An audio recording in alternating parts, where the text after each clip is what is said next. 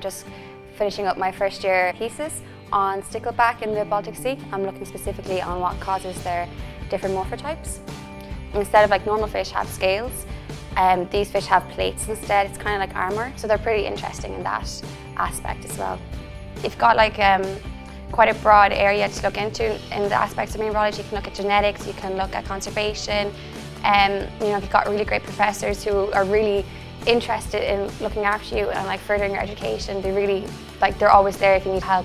Also, it's not just focused on courses and exams. There's other aspects. You do presentations, you do a colloquium, you have to write essays, you're working in teams the whole time but also doing your own work. So it's really, you just kind of cover all different skills, not only just education skills, if you get me, like communication, teamwork.